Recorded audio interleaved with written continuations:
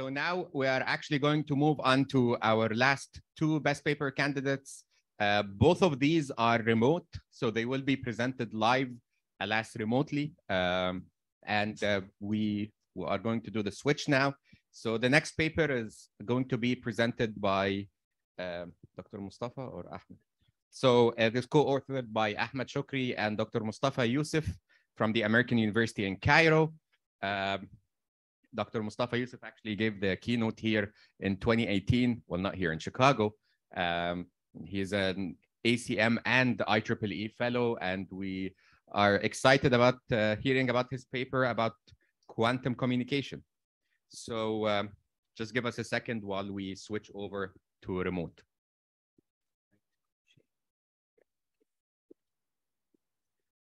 So I believe Mr. Shokry is going to be presenting. Can you please share your screen? Okay, great. Feel free to go into full screen mode. Okay. And you can show your camera if you wish. Okay.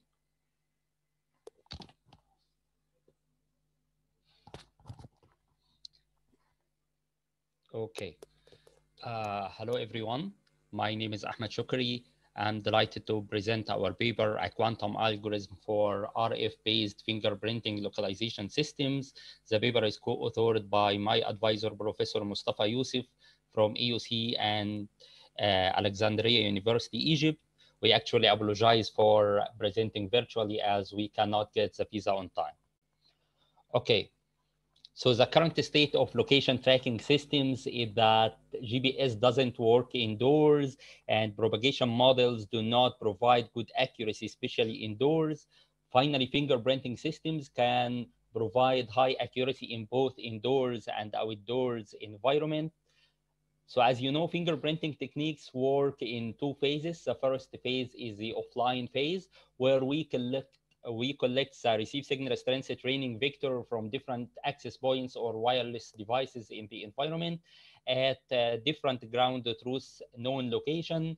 Then in the online phase, user stands at unknown location, scanning the receive signal strengths from different access points in the environment. And we match the online user receive signal strengths vector with the fingerprint at different locations, and the closest location in the signal space is reported at the estimated location. So the problem in fingerprinting-based localization is that it does not scale to a worldwide scale. This, of course, because the data storage space overhead, we cannot store huge vector at each of fingerprint locations, and also the matching processing overhead. Okay, our contribution is that we enable scaling fingerprinting-based localization to a worldwide scale using quantum computing. Which in our case can provide an exponential saving in both space and running time compared to classical fingerprinting-based localization. We evaluate our quantum algorithm in 3 real test beds that cover different scenarios indoor and outdoor using different technologies like Wi-Fi and cellular signal. And we deploy our quantum algorithm on a real IBM quantum computer machine. Okay, we continue with a quick background on quantum computing. Then we discuss our quantum localization algorithm and compare the classical versus quantum complexity, show our results, and finally conclude our work and present some future direction in our field. So quantum computing is a new field at the intersection of physics, mathematics, and computer science. It leverages the phenomena of quantum mechanics. Nowadays, several academic and institutional institutions claim the quantum supremacy. So one might expect that quantum computing would be the mainstream technology within years. Qubit is a basic unit of information like the classical bit. Qubits can have various physical implementations like polarization of photons or spin of electrons. Qubit can exist in a superposition. This is unlike the classical bit. Qubit can exist in a superposition of both 0 and 1. So for example, this is state psi equal alpha 0 plus beta 1. And the state of qubit is normalized in a way that alpha squared plus beta squared equal 1. But when we try to measure a qubit, when we try to know its state, a qubit jumps to either 0 or 1. It jumps to 0 with probability alpha squared and jumps to 1 with probability beta squared, losing both probability amplitudes alpha and beta. Okay, quantum gates is like classical gates. Operations on qubits are usually represented by gates. Gates can apply to a single qubit or a quantum register, which is a group of qubits, leading to change the probability amplitudes, which is always referred to as interference. Okay, the first gate is the NOT gate. It's like the classical NOT gate. It converts 0 to 1 and 1 to 0. It can also work on superpositioning state alpha 0 plus beta 1 to convert it to beta 0 plus alpha 1. The second gate is the Hadamard gate. It creates an equal superposition of both 0 and 1. So, for example, if we feed 0 to the Hadamard gate, we obtain 1 over square root to 0 plus 1 over square root to 1. The third gate is the control swap gate. It swaps the two target qubits psi and phi if and only if the source qubit is 1. And the quantum circuit is a combination of quantum gates. Single line represents represents quantum information, while double line after measurement represents classical information. The gates act on the input qubit to change the combined circuit state to the desired state, and the final step is to measure the outcome of the system, and we obtain 0 with probability half and to obtain 1 with probability half. So one needs to be careful when designing quantum algorithms because its outcome is random. Okay, our quantum localization, the input to our quantum localization algorithm is the online receive signal strength vector from different access points in the environment here by the user in the online phase, and a set of offline receive signal strength vectors at different fingerprint locations. The first stage in our algorithm is the quantum state preparation, where we encode the online receive signal strength vector and the offline ones into quantum particles. Then we use quantum fingerprint matching circuit to get the estimated location. Okay, so the target of quantum state preparation is to encode the receive signal strength vector coming from different access points in quantum register. So for example, if we have a vector that has 4 elements, alpha, beta, gamma, and eta, the quantum state preparation encodes this vector into quantum particles. So the quantum register state would be alpha 0, 0 plus beta 0, 1 plus gamma 1, 0 plus eta 1, 1. Note the exponential saving where we encode a vector of size 4 into just 2 quantum particles, thanks for qubits. And we achieve this by using amplitude encoding. Okay, the second stage is quantum fingerprinting matching circuit. Okay, the input to the circuit is a single qubit in state 1, represents the ancilla qubit, and a quantum register psi, which contains the online receive signal strength vector encoded in it, and a fingerprint RSS vector from the fingerprint encoded in quantum register phi. And the target of the circuit is to calculate the cosine similarity between the online receive signal strength measurements in psi and the offline one in phi. Okay, so one need, of course, to repeat this circuit for each location in the fingerprint to calculate the cosine similarity between psi and each phi. okay, and then pick the location with the highest cosine similarity to be the estimated location.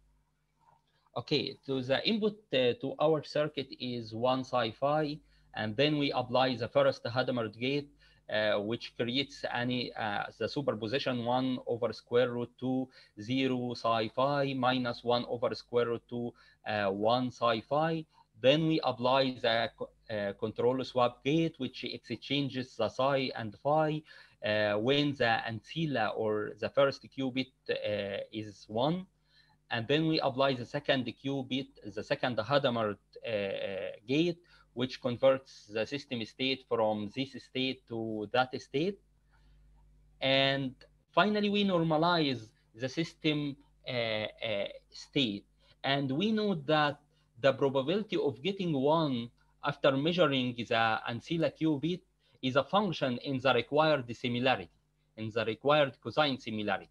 So after running the circuit for k times and measuring its outcome, the similarity will be 2 times number of 1 after the measurement divided by number of repetition k minus 1.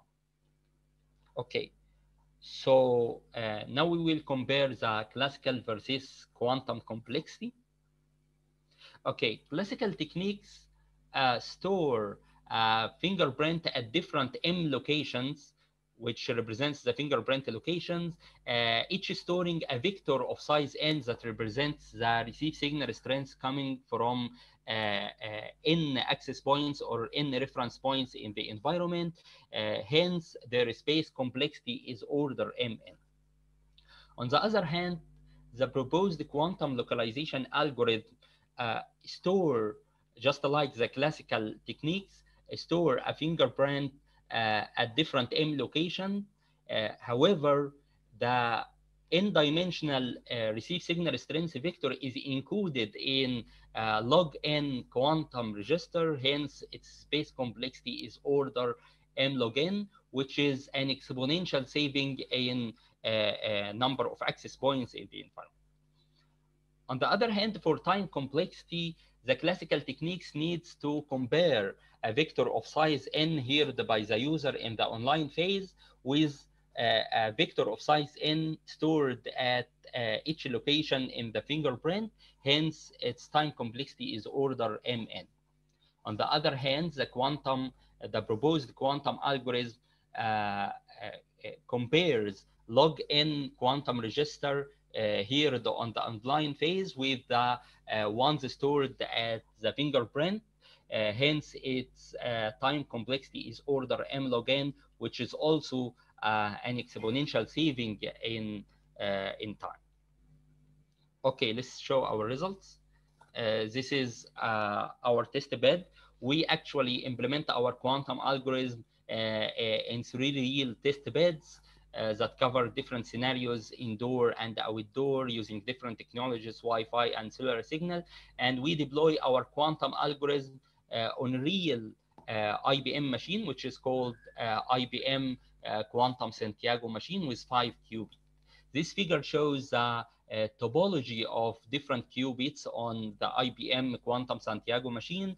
Vertex color represents the single qubit gate error, like Hadamard gate, while arc color represents the 2 qubit gates error, for example, the C0 gate, and vertical line represents the measurement error. Okay, this figure shows the effect of increasing a number of shots or number of iterations on the localization accuracy. As expected, increasing the number of iterations leads to a better localization accuracy till it's saturated around 4096. Okay, this figure compares the CDF for the quantum versus classical localization. The figure confirms that quantum and the classical fingerprinting localization systems have the same performance. However, note the exponential saving in both time and space due to the quantum fingerprinting system. Okay. This figure shows the comparison between the quantum and classical complexity. The figure confirms that using quantum parallelism, one can design an algorithm that runs in order m log n instead of order n m due to the classical algorithms. The size of fingerprint is also reduced from order n to order log n, and this complexity, which is the happy point, is that this complexity can be further enhanced to order log nm by encoding all fingerprint location in one circuit, which is an approach that we are working on right now. Okay, let's conclude.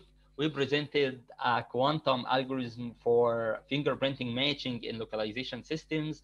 Our quantum algorithm can provide an exponential saving in both space and running time of the current fingerprinting localization system. We implemented our quantum algorithm on physical IBM quantum experience machine, and we evaluated it in 3 real test beds that covers different scenarios and different technologies. We also showed that our quantum algorithm can be scaled to larger test bed using simulation. The results confirm the advantages of the proposed quantum algorithm, which envisioning the future era of location tracking systems. This list contains our future work. We are working on enhancing the complexity of our quantum algorithm to be log nm enhancement, and that would be great. And we are working on different similarity measurement like Euclidean distance instead of the cosine similarity we are working on in this paper. And we use different quantum spatial sensors, quantum device free localization, how to secure our localization system using quantum computing, and finally quantum computing for other location determination algorithms. Okay, thank you for this. Thank you very much, Mr. Shokry. Thank you very much. Okay, questions from the audience?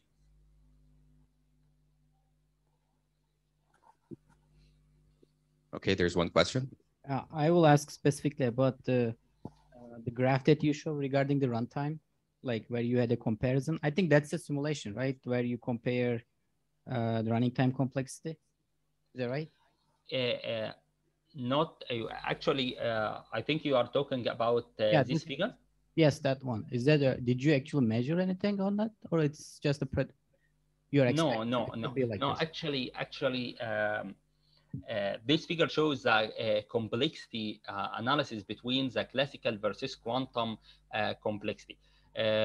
One of the obstacles that we are facing in calculating the actual running time is that when we run our quantum algorithm on real IBM quantum computer machine.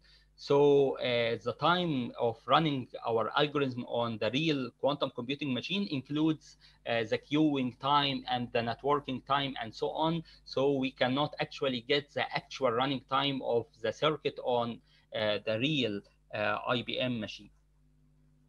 However, this is, of course, a valid point. It would be great if we can get the actual running time of running the circuit on the real machine. Thank you. Is that the like why you can? I was interested in really showing the seeing the comparison in terms of the running time in the real experiment.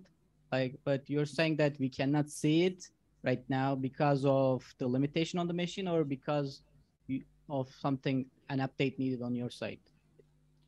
Okay. The point is that we implement our quantum algorithm on a real machine. However, this machine is on the cloud. It's cloud machine. So we need to make the connection to the remote machine, and then we upload our circuit on it and then get the response, which is the answer to our algorithm. So the actual running time, we cannot get the actual running time of running the circuit on the machine. We can get the total time of which includes the networking time and the queuing time of the jobs of IBM quantum machine, and the running time also. So we cannot get just the running time, the actual running time of the proposed quantum algorithm on the real machine. Okay, thank you. Okay, thank you. So Yeah. So we have one more question coming in from the floor.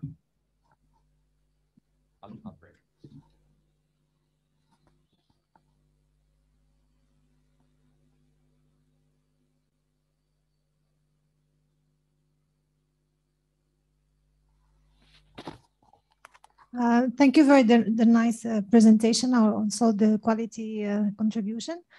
I had a question regarding the circuit you chose to represent your encoding with. Were there other choices of encoding that you dismissed? Why this particular representation? This would be the first question. And the second question would be, does the number of qubits of the quantum computer influence your results?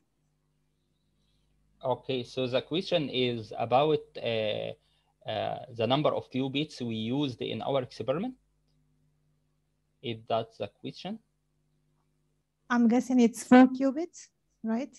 Our quantum algorithm use IBM Santiago machine with 5 qubits. We use actually this machine among the available ones, as we have here in the first test bed, we have just 4 reference points or access points in the environment.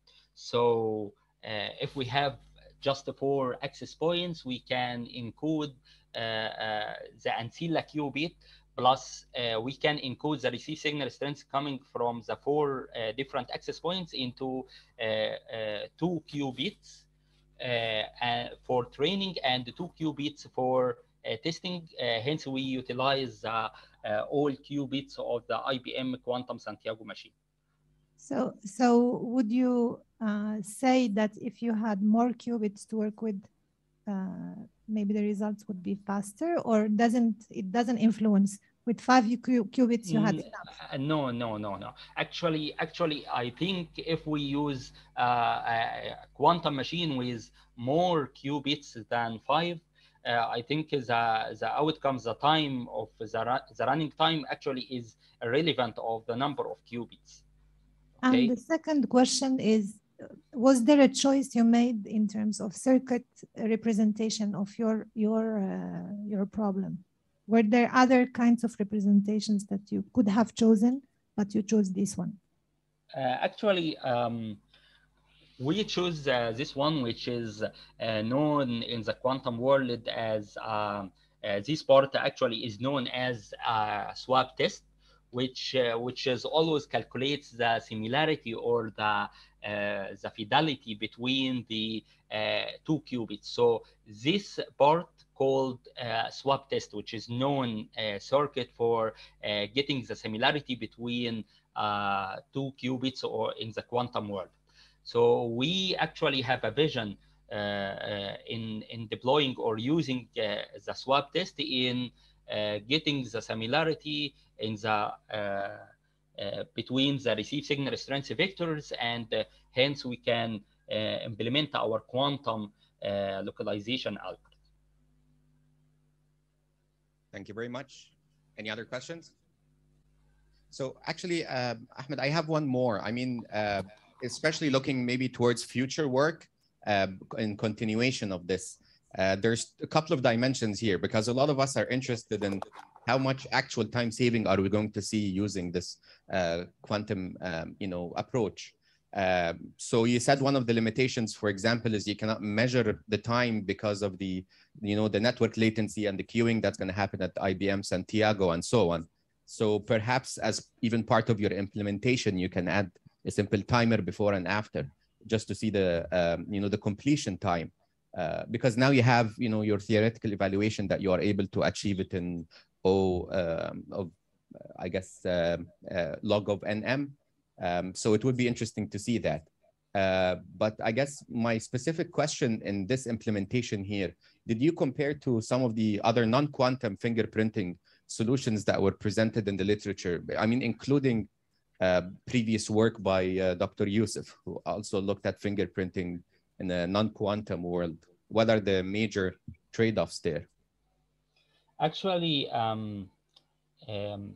Here we compare the, actually in this figure, we compare the both the classical versus quantum complexity, and we need to make a fair comparison between the two techniques. So, for example, here we compare the classical version of the fingerprinting-based localization versus the corresponding quantum version of the same system. Hence, we can show the quantum supremacy in this case.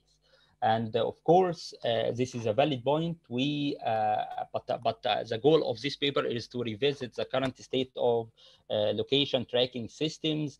And of course, in the future, we can develop more quantum algorithms and compare it with its classical counterparts. Great. Thank you very much. Thank you.